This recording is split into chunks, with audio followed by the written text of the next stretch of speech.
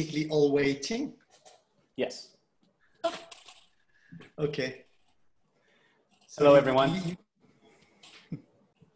Welcome, welcome. We'll just give everyone a few minutes to join, and then we'll begin with Louis Barruol from Chateau Saint-Côme. Hello, everyone. Welcome. Welcome, everyone, Yeah, keep and going, welcome to our interview, our conversation, really, more than an interview, with Louis Barruol, one of the great producers in the Rhône Valley in France, really one of the great vignerons of France. And it's just really a pleasure to have this opportunity to spend an hour with Louis from the winery in Gigondas. So this is going to be great. My name is Jesse Becker. I'm a master sommelier, and I also work for Craft and Estate. Craft and Estate is an import division of Winebow, and we are the importer of Chateau Saint-Côme here in the United States. And we have some really special wines to taste today. In fact, we're debuting a new wine for the US market in our tasting today. We want to cover a lot of topics, but I think what I'll do to begin is to let Louis Barruol say a few words, introduce himself, and explain to us this wonderful estate of Chateau Saint-Côme, as well as Chateau Rouanne. Welcome, Louis. So hello, everyone. I can't see you with my eyes, but I can see you with my heart. So I hope we have a good hour together. I know you have most of you have several wines to taste tonight and enjoy this conversation. Obviously, 1 hour is very short to cover many subjects. So I'll be more than happy to answer to your questions. And if your questions kind of lead this time together, it's probably a good idea. And and on top of this, it makes my job easier. So please don't be shy. Ask as many questions as you like, and we're going to have a good hour together. So yeah, I mean, presentation of the estates. Maybe we will start with Chateau Saint-Côme, Louis. And I just wanted to mention, I'm sorry to interrupt you, but if you have a question, type the question in the Q&A. You can see there's a Q&A at the top of your screen. Type your question there, and we'll try to get to your questions throughout the presentation. Louis, sorry, I'm sorry to interrupt, but I want you to introduce Saint-Côme. No, sorry, I had interrupted you already with the sound of the cork going out of the bottle. So we will interrupt a lot tonight. Yeah, so the image you see is the dejection cone of the Saint-Côme Valley, which is a pretty great geological phenomenon from the Miocene times. The estate is a very historical estate built originally by the Romans and developed by my family from the 15th century to the modern times. So I am technically the 15th generation of wine growers at Saint-Côme. That's five centuries of history, but it's not probably not as major as the quality of the terroir, because at Saint-Côme we are very lucky to have a really top-notch terroir to deal with. So I really like this photo taken with a drone, because it really shows the valley and the geographical situation of Saint-Côme. All these vineyards you see are ours. So you can see it's geographically very homogeneous, but in terms of soil, it's easy to understand by watching this that it's very, very heterogeneous. Because of the Dentelle de Montmirail, this limestone mountains that lies just behind the estate. You don't see them on this photo, you see them on other photos later. They really destroyed the cake, the geological cake in the Miocene times, and all the materials came down by erosion in this valley, which is geologically speaking a dejection cone, and it gives this incredible blend of limestone and marl from Miocene and Tortonian. The Tortonian soil explains why Saint-Côme tastes very differently from other Gigondas, because you find Tortonian just at Saint-Côme in the southern Rhône, and you should know that Tortonian soil is the soil you widely find in Barruol and Barbaresco.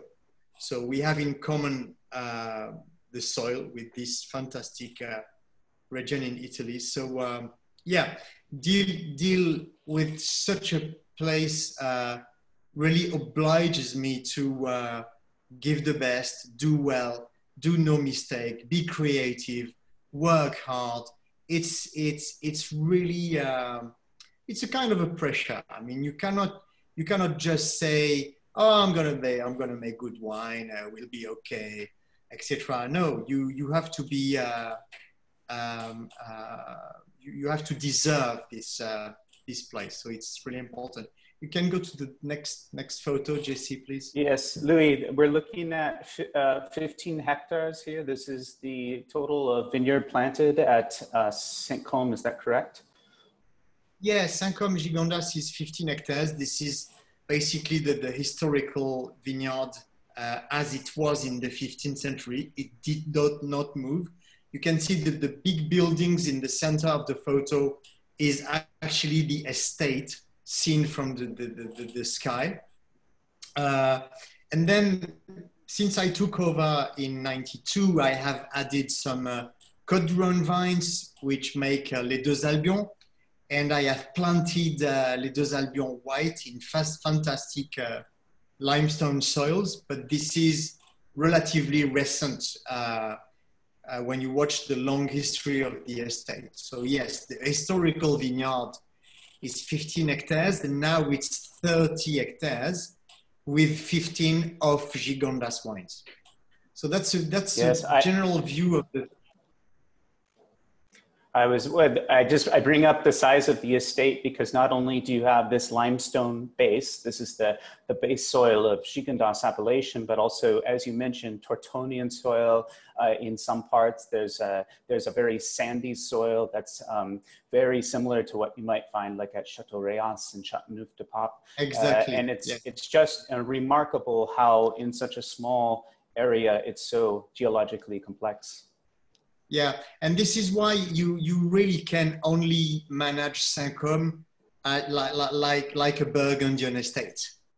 You cannot go the Bordeaux way, which is basically, okay, we have basically one soil on 70 hectares, and we are going to co-ferment all of that because it makes sense.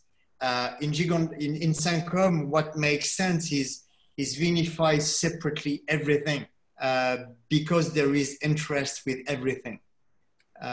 So you see the Tortonian, I mean, behind the estate, you see the chapel on the hill. This is the Saint-Côme chapel, which was built in the 12th century. And the vines around the chapel are the Tortonian vineyards. So basically, if one day you taste our Gigondas lieu-dit called Le Poste. Le Poste comes from this area around the chapel, and this is made out of Tortonian soil. It makes this wine very different from others. Yeah. And since you took over in 1992, I know you've changed many things at the estate. Was it you or was it actually your father who converted Saint-Côme to organic and eventually biodynamic? Well, until the 80s, nobody or almost in the world was talking about organic and even less biodynamic. It was not existing, but the idea of my father was just to love the nature. In 72, 73, when the chemical products arrived in my region, he tried, obviously, he tried like every single farmer tried at the time, because at the time nobody was talking about pollution and carbon impact, problems of chemical agriculture, etc. It was a non-existing subject. But my father had always been a deep lover of birds, which I am as well. We deeply love nature.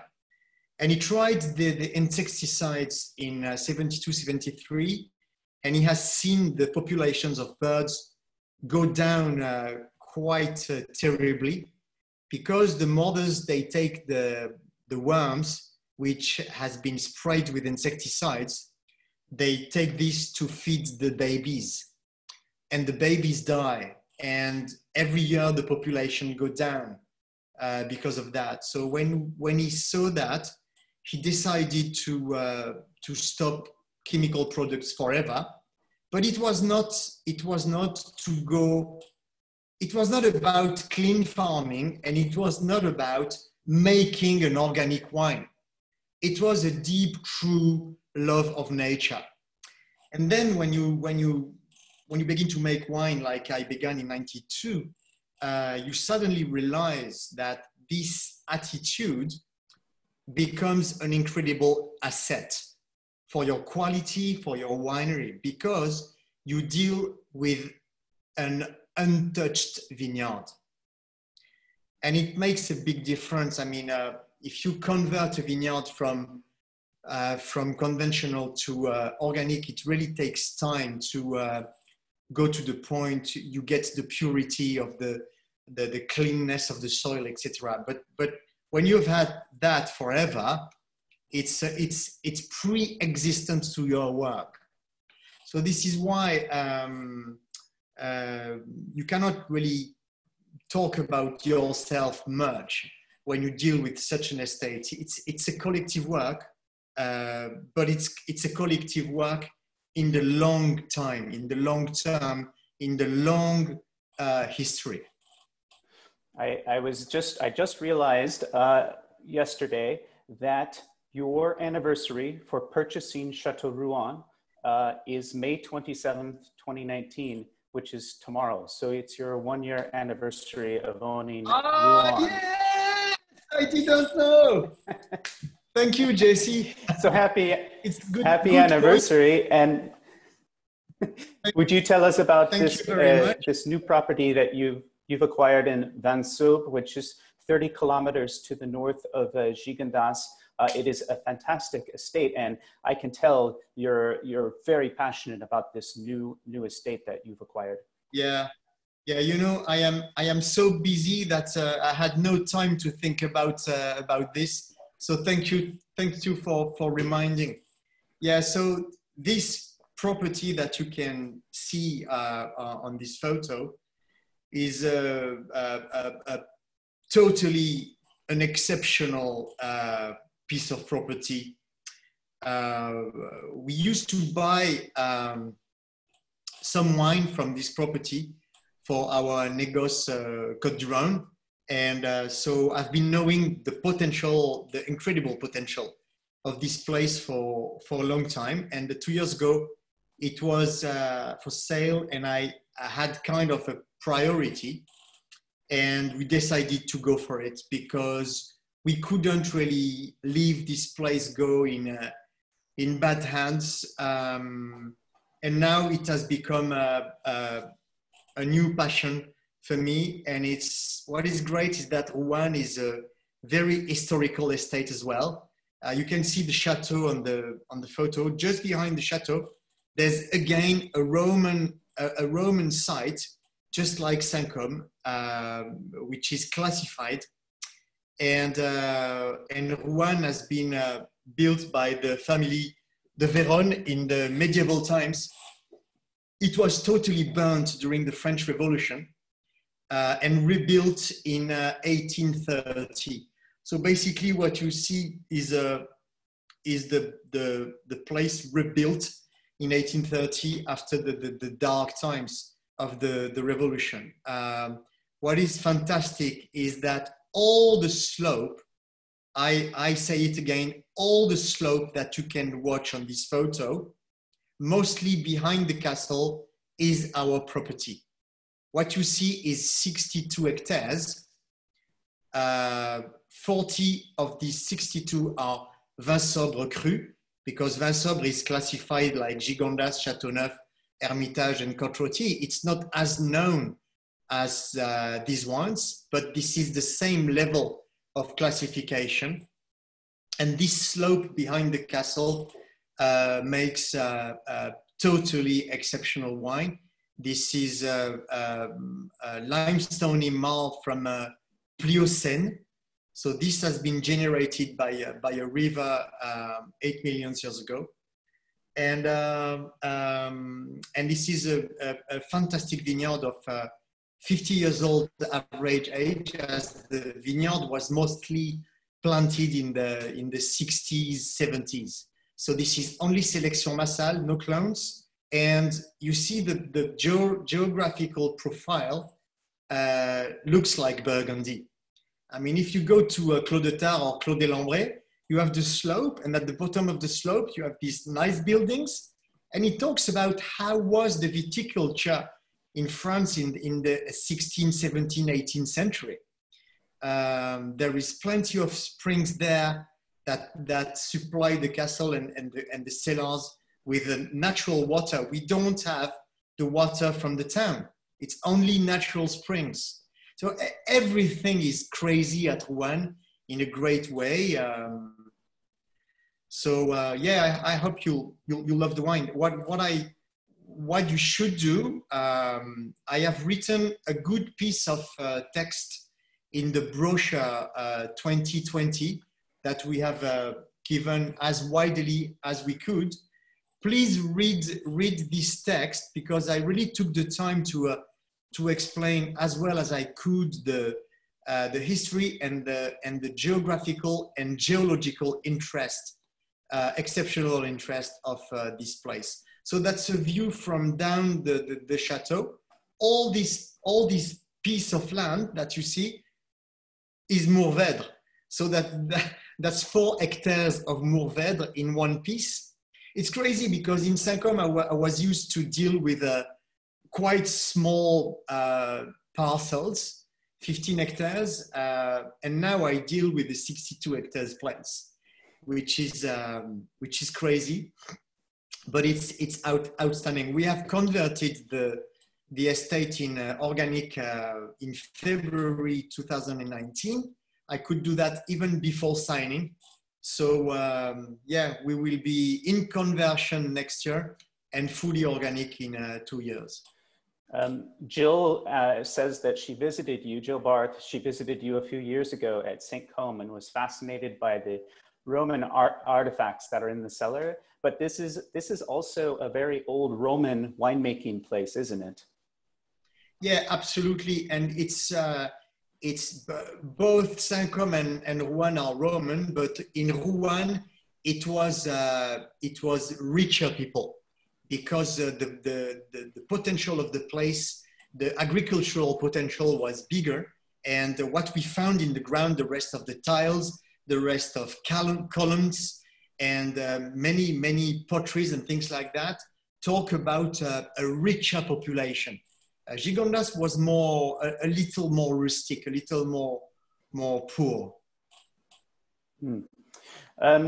Well, thank you for introducing the estates. Just to keep our presentation moving, and I never like to rush with you, Louis, so I always like to hear you talk. So I hate to rush, but do you want to taste? Maybe we should taste with, starting with the Les Deux Albion Blanc, which is a very, also an exciting new project. It's relatively new for you. Yeah, Deux Albions White. This is vineyards that this is a project we did by ourselves 100%. This place had a right in the 17th century, a special royal right to make white. I found that in ancient documents, but nowadays this place was totally abandoned for a long time.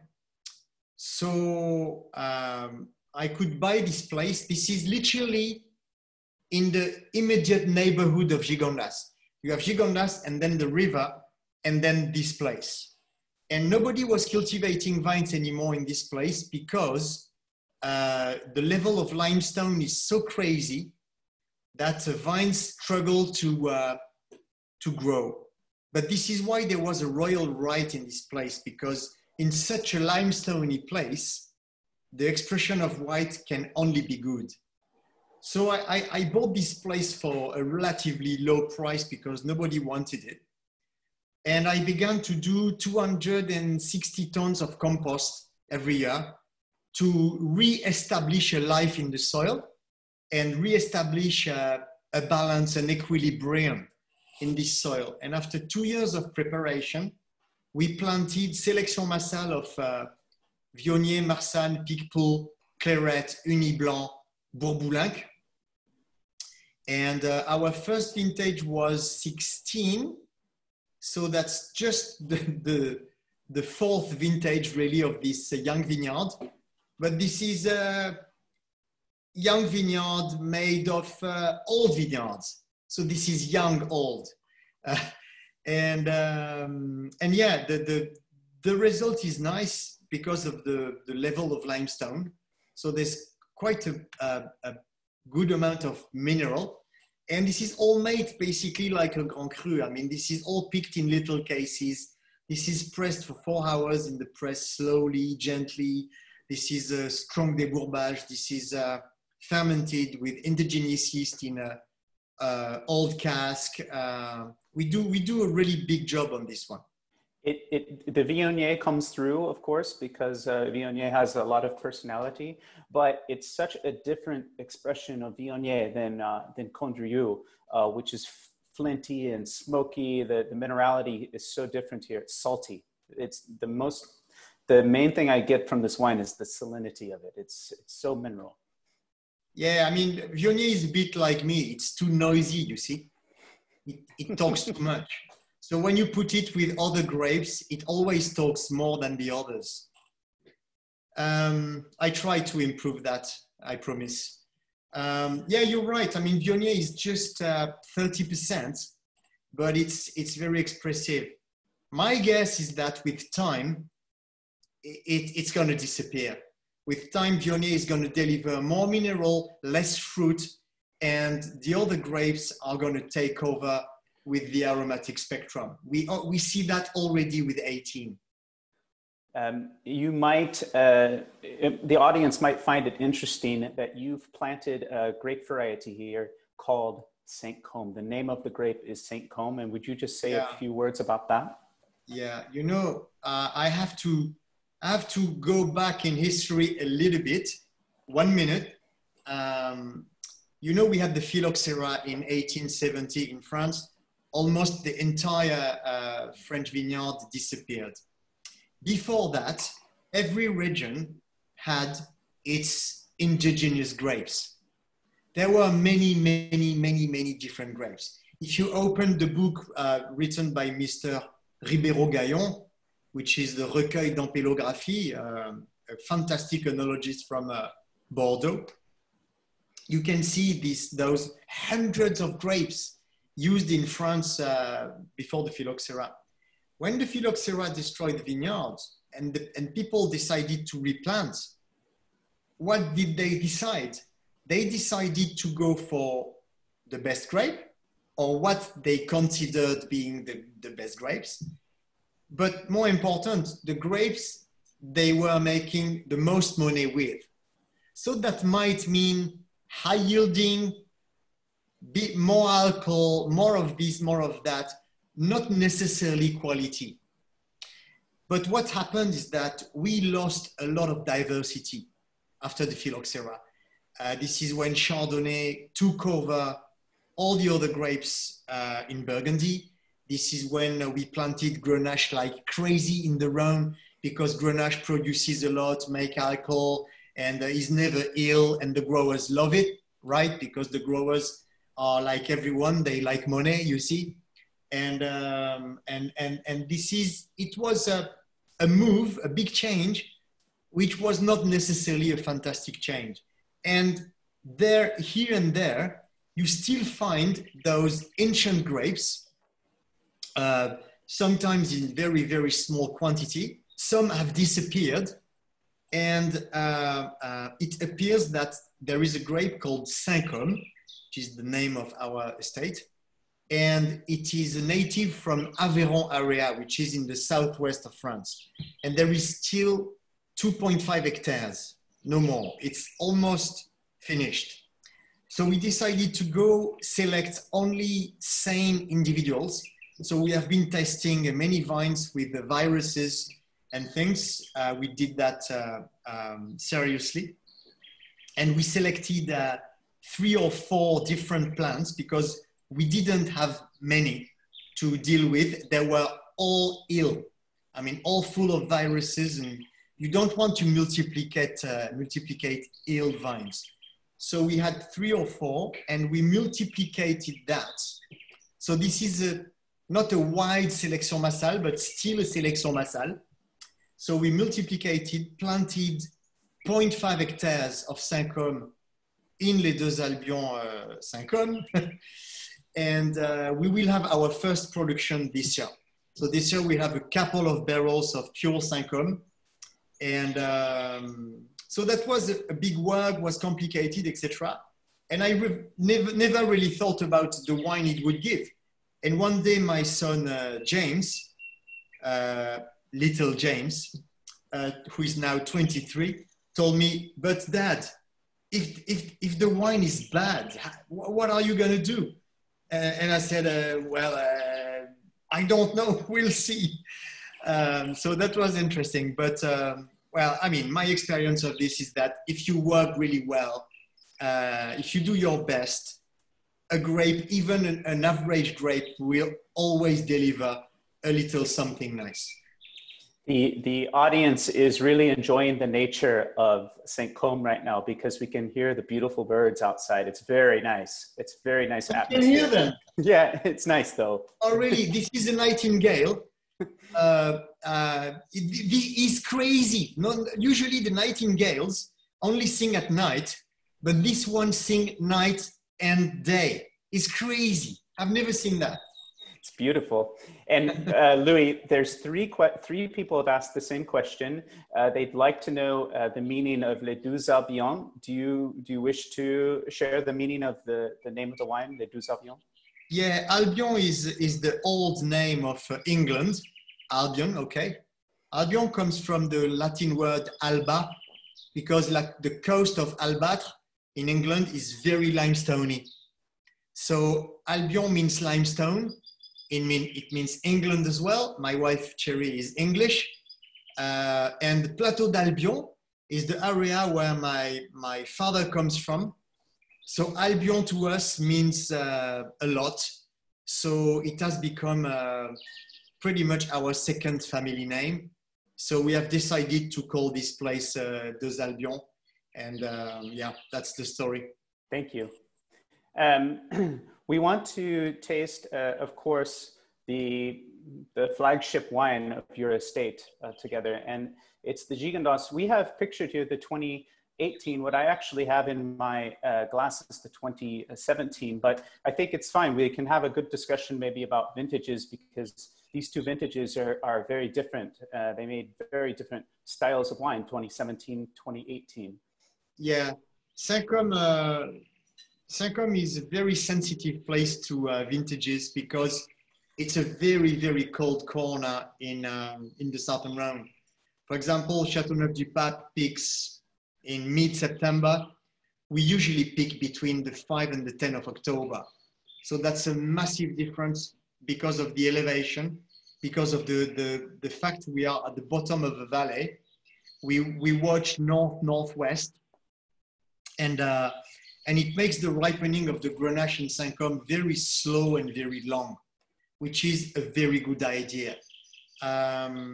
So the cold microclimates tend to express the vintages on a very precise way, because in a hot year, it's going to be hot, like everywhere. In a cold year, it's going to be terrible. It's going to ripe late. You're going to get rot. It's going to be more difficult. In an average, in a normal year, you're going to get a lot of balance. So the variation of expression is very big. I mean, if you put side by side 16, 17, 18, 19, you have 4 very different wines, very different. But I really like this. I mean, sometimes the customers say, oh, Louis, they kind of complain and say, oh, Louis, the wine is different from last year. How am I going to explain that to the customers? I like to answer, you should be really happy about that, because the nature gives you a different wine every year.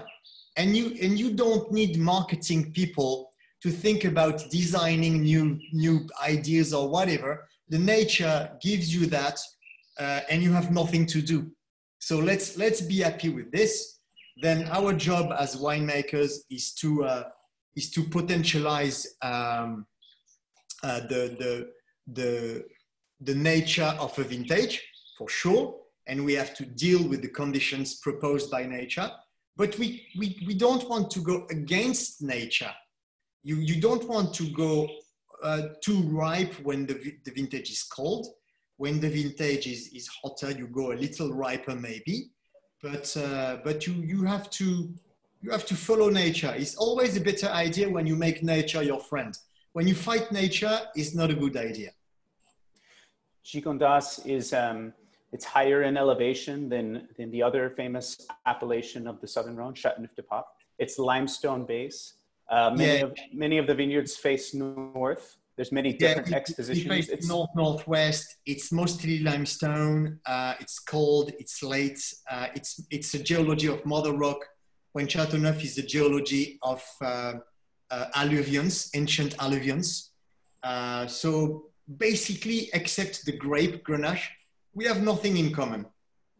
Let's face it, we have nothing in common. But we are just 15 kilometers away.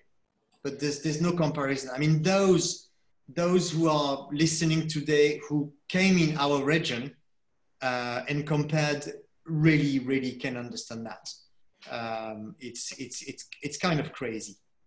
Well, when I taste your Gigondas, it's almost like I'm tasting, it's like a Gigondas, but a Burgundy or something. It has a different sensibility about it. Is it the appellation, or is it your sensibility, the way you approach the wine? Because it's so much on the finesse and freshness. This is what I always find about your wines in general, but Gigondas especially. Yeah, I think, wine is complex. It's always a mix of reasons. But yes, the natural conditions, the soil, the climate make a difference. Saint-Côme is very different from the other Gigondas, usually. And I would say that, yes, our work make a difference as well. The ancient cellar, where we never use chemicals. We have all these fantastic populations of indigenous yeast living in the cellar.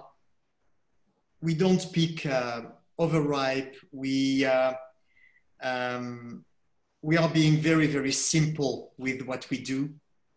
We have been designing and improving our methods over like 70 years. It's not a few years work.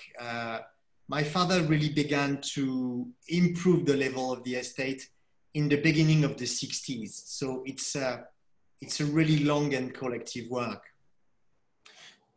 Keith and Ryan are asking very similar questions. And I know this isn't an easy thing to answer in a few sentences, but how is Grenache different on Tortonian soil versus sandy soil versus limestone? How is the taste different on these different soil types?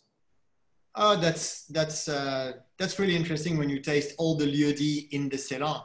The sands, the sands from the Miocene Sea are deposits, okay, and it appears that it's a fantastic soil for Grenache grape.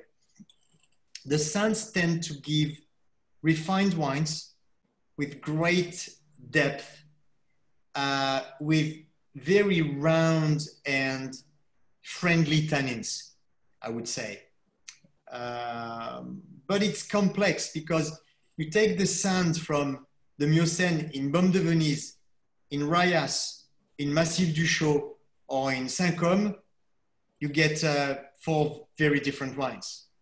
So explain entirely the wine with the soil is interesting, but it's a dangerous exercise. The limestone in Marl from Miocene give maybe a little more rustic wines, but wines with more, they are larger. The aromatic spectrum is totally different. With the sands, you're on the cherries, the little red fruits. With the limestone in Marl, this is the cold ash, the chimney, the coal, the graphite, all these things. And the Tortonian, which is Le Poste, gives the most feminine gigondas of the estate. It's extremely refined. It flies more, and it's usually a lot more floral, and you find quite constantly the violet and the peony in the wine. And one final question before we move on to Chateau Rouanne. The Gigondas 2018, can you describe how it's different from 2017? I know the vintage was very warm, so I assume it's riper. It has a bigger fruit profile, but you should explain it to us. The 2018 versus the 2017 Gigondas? 17 was a very, very low crop. So the tannins might take a few years to really round perfectly. It's a wine of great intensity. It reminds me a little bit of 05 as a vintage. It's a really good vintage. 18 is a higher yield. It riped later. And we find again the Burgundian characters that you find sometimes in Saint-Côme Gigondas wines. But if you tasted them side by side, you couldn't believe how different they are. No. Thank you, Bernard, for that. I'm not responsible for that. Yeah, it's the vintage. Exactly. Bernard, thank you for the question, and Louis, thank you for the answer. I think we should move on to speak about Vin Sobre and Chateau de Rouanne, which I have the 2018 to taste with you. So I'll taste it. Okay. Sorry, I'm not tasting the reds tonight because the temperature here is really warm. Basically the summer began yesterday. We had the 29 Celsius today. So really nice and warm. So sorry, I'm not drinking the reds. I'm drinking this. Ah, very nice, perfect. I have that in my cellar, and the reds, by the way, I just took them from my wine fridge right before our interview started, and it's I have my wine fridge set to 55 degrees Fahrenheit, and it's really the wines show really well at that slightly cooler temperature. Yeah. So to talk about wines of Rouanne now, we should talk about the present and maybe a little bit about the future as well, because I'm just taking over this place. I co-vinified 18 and I vinified 19 by myself entirely. So you'll see, you rapidly see a lot of move in our offers, in the wines we are gonna propose, because I want to give my customers a really nice translation of this place. So it's like when you translate what somebody says in another language, you really want to be honest and stick to what is being said. For me, to make wine is the same. You don't want to say something yourself. You want to translate what a place has to say. And it's really sad when a place is badly translated. Okay, it doesn't give a proper image of what it is. So that's my goal, really. So in 18, I co-vinified the vintage with the previous owner, who is a friend from when we were 14 years old. I mean, the previous owner, we went to school together. We were in a boarding school, a Catholic boarding school. And so we know for a long time. It's really crazy what life proposes sometimes. So we vinified 18 together. And this Chateau de Rouanne Vin Sobre 18 is basically a blend of the best vat. It's about 1/4 of what the estate can make in terms of volume. So there is not all the vineyards in this bottle. There is what we had and was very, very nice. Bear in mind, 18 was not an easy vintage. It was a relatively difficult vintage to begin with, but this wine contains 50% Grenache and then Mourvèdre and Syrah, 25-25. It really reflects the slope which is behind the castle, and it's made in concrete tanks with indigenous yeast. It's full bunches. There are a few ideas that I carry with me because they are the foundations of my methods, and we aged that in concrete, very, very simple, with a few oxygen, and the wine is unfiltered. Vin Sobre is 30 kilometers north of Gigondas. You've called it the Northern Rhone of the South because Syrah loves this place. I had my own question about Syrah here at Chateau de Rouanne.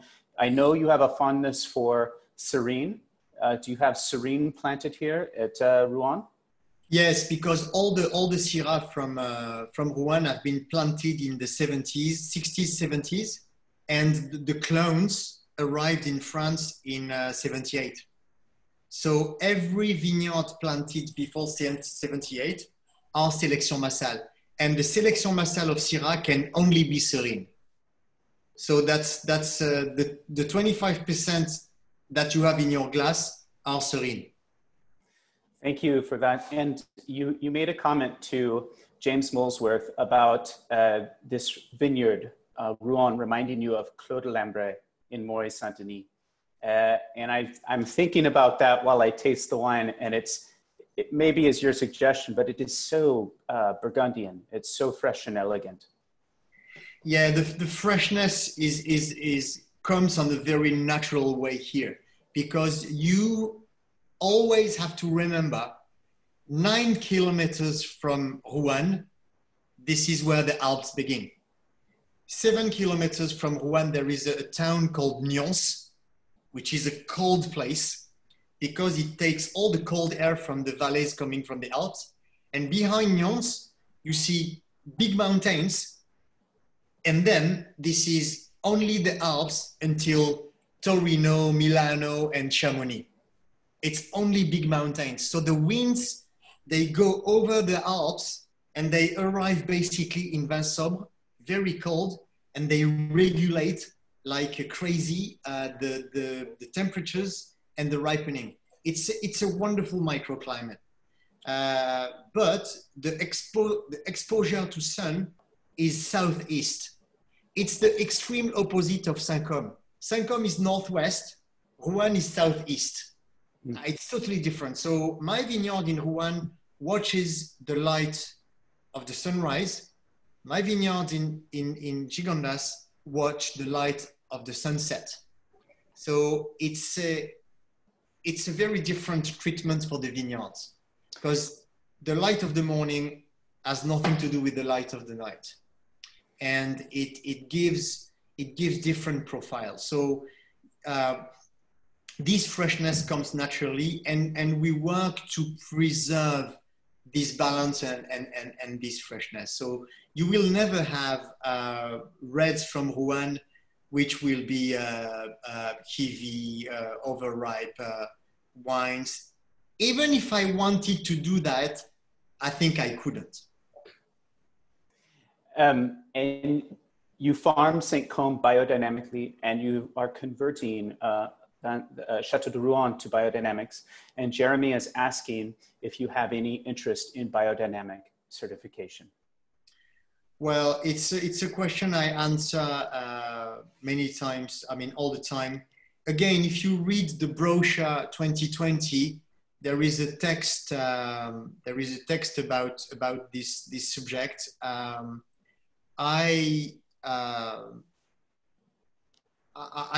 like some of the methods in biodynamic, and I use a good amount of them. But the way they have regulated biodynamic in France, I think, has been a little ideologic, as they decided that the same rules would apply to Champagne and to Gigondas. When Champagne looks like the climate of the Finger Lakes, and Gigondas is a Mediterranean climate. So at the moment you have to use silica on vineyards in July, it's a good practice in Champagne. It's a catastrophic practice in the Southern Rhone. So I cannot certify with a group of regulations which I don't fully like. And one day, some very well-known people at the head of the biodynamic movement and told me, oh, but Louis, do the silica in winter. It has no impact in the vines and you can certify. So I said, but so you want me to lie, do something, lie to people, say, oh yeah, I do this, I do that, and I don't do it. And then I have the medal, like a Russian general in the 60s. And I said, so this is where our roads get different. So yes, they have their road, I respect, but I have my road. And my road is using biodynamic methods, not all of them, and as well, the methods of my father, because he has been working a lot on the life in the soils, the structure of the soils, how to deal with the moon when we prune, when we plant, when we bottle the wines. We bottle the wines at the right moon, etc. So Saint-Côme is not certified biodynamic. We are on our own. I certify organic because it's a guarantee for the consumer that our wines are clean. But I will never certify biodynamic. There's a few more questions, and we have maybe about 10 minutes left, so we will try to answer those questions. But I wanted a chance for Louis to introduce a brand new wine to the US market. This is from Rouanne, and this is a first for me. I don't know if you made sparkling wine in the past, and it was just a secret. Sometimes Louis makes the secret wines, and you have to go visit him to find out about them. But this is our first introduction to this wine in the US. This is the Rouanne Brut Nature, and I'll open it while you explain it. Yeah, so that's the one. I'm gonna taste this one. In Vin Sobre in Rouanne, we have the bottom of the property is so cold that it's not really usable for for doing vin sobre wines. But there is an old tradition of sparkling in Grignan County. Comté de Grignan is an historical place. We are part of this historical county. And having all these cold winds from the Alps, we have a real great potential to make Brut Nature rosé. So I decided to begin in 2019 and do some because it's fun, because it's a new challenge, because it really sticks to the potential of the place. There is a truth, there is a reality. The wine is 12 alcohol, to give you an idea of how cold we are. And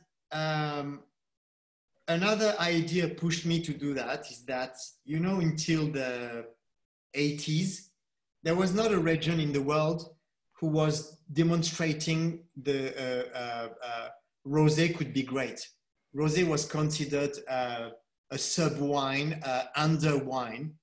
And suddenly the people in Provence developed new technologies, new ideas, etc. And they become owners of the rosé category. And it appears that the great rosés in France are made in the south. Normally, we should think that rosé has to have freshness, and then it should come from the northern part of the country. But it didn't happen. And the best rosé in France are made in Provence. And I really have this idea that the sparkling rosés could have the same story. Because if you are part of a few champagnes who are great rosé, most of the rosé sparkling are not always great, I would say.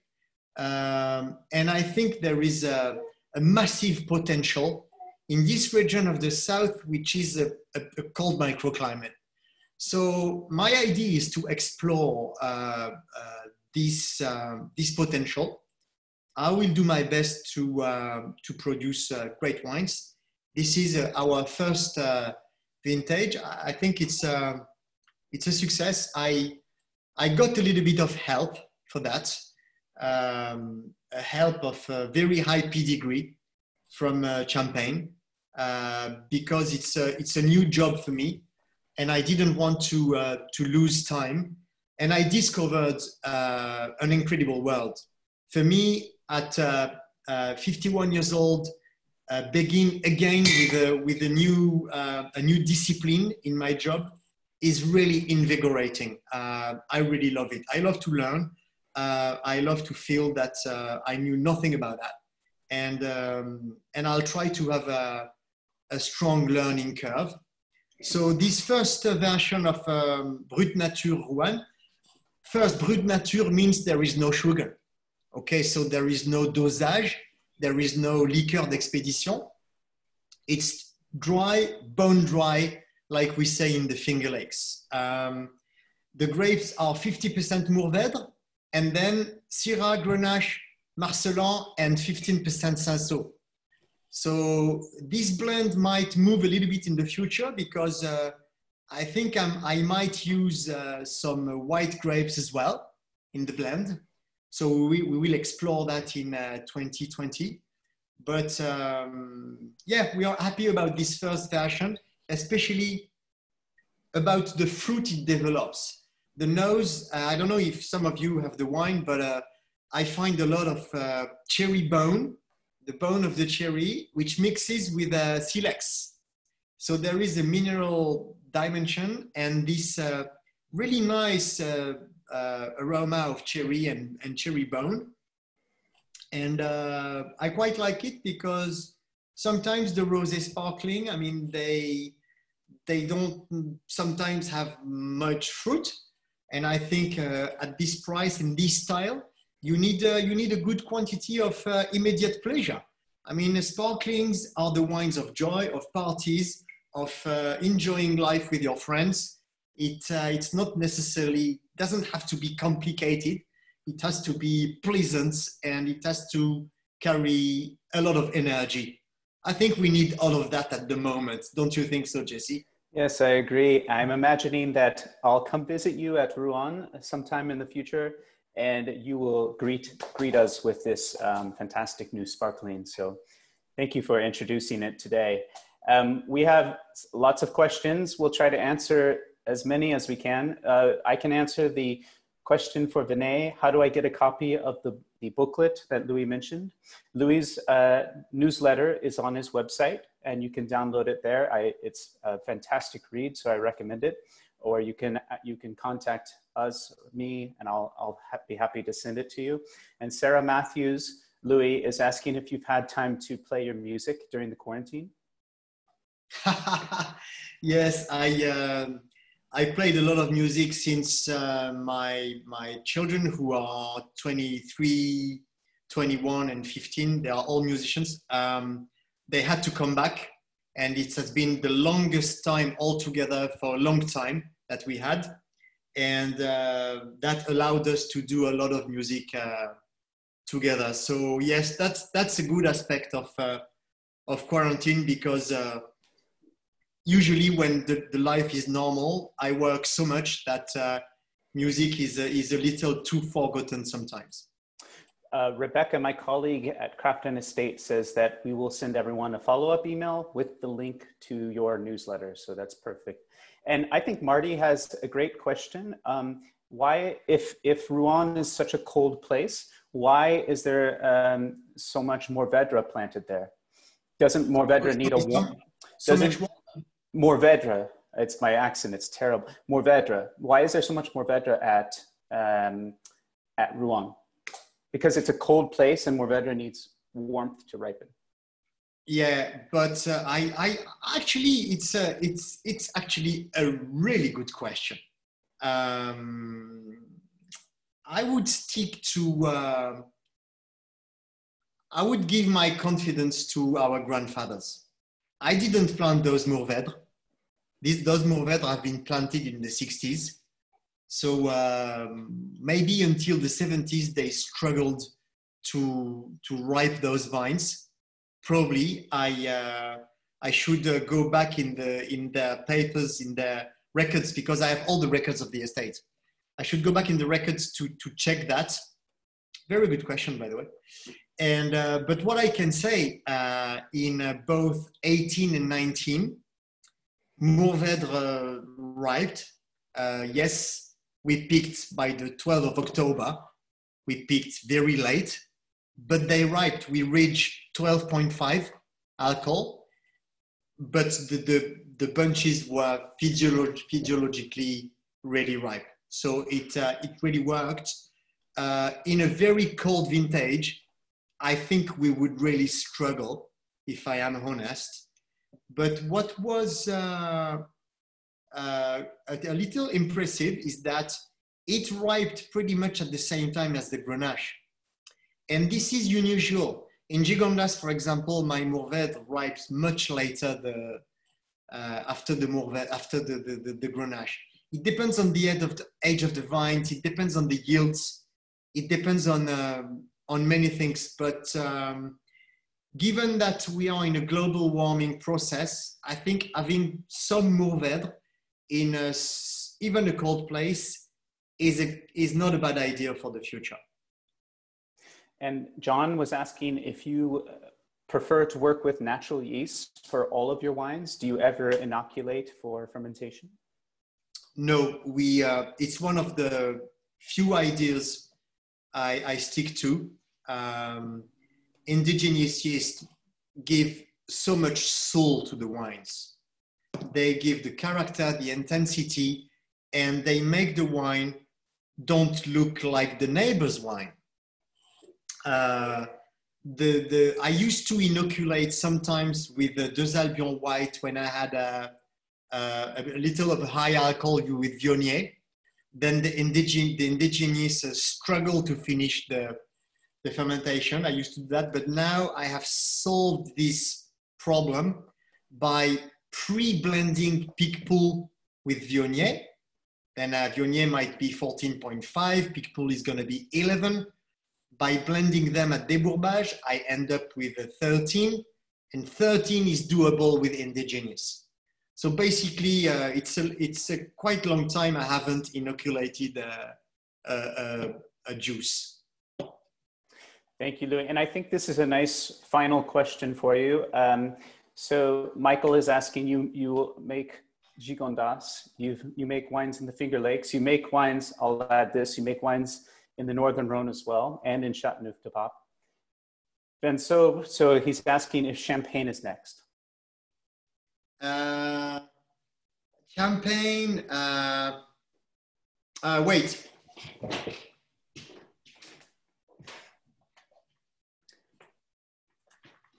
Champagne is the project of my great-great-great-grandfather. Wow. You were prepared for that. Amazing. No, it won't be a project. I am a big champagne lover. It's a region I deeply love. I have a lot of friends there. I am a friend of Pascal Agrapard. I am a friend of Jean-Hervé Chiquet from Jacquesson. I love the region, but no, it's far away. I prefer to do a big work on my Brut Nature Rosé in Rouanne. If I can achieve something very nice there, I'll be very happy with that. Louis, I wanted to thank you for spending this time. Thanks for being so generous and for being so transparent and just answering all of our questions. This was very enlightening. We all learned something tonight. So thank you, Louis. I wanted to end with a beautiful picture of the St. Côme Chapel and Le Poste, but I can't say enough. Thank you so much. Okay, great. Jesse, thank you very much. You have been a fantastic moderator. You made my job very, very easy, because it's not that easy to speak in front of a screen. I just want to say to our friends from the US, be strong, be sure that everything is going to come to normal sooner than we think, and I really miss the US. I come to the US usually 3 or 4 times a year. I really like to come always, and I really miss it. I just wanted to say that, and I'll be so happy to come back when it's going to be possible. So I wish you to enjoy good time when things go back to normal, and we have a glass of wine together. Fantastic. Louis Barruol, thank you so much. And to the audience, thank you for taking the time to join us. This has been a conversation with Louis Barruol from St. Côme in Gigondas. Thank you again. Thank you. Cheers. Bye-bye.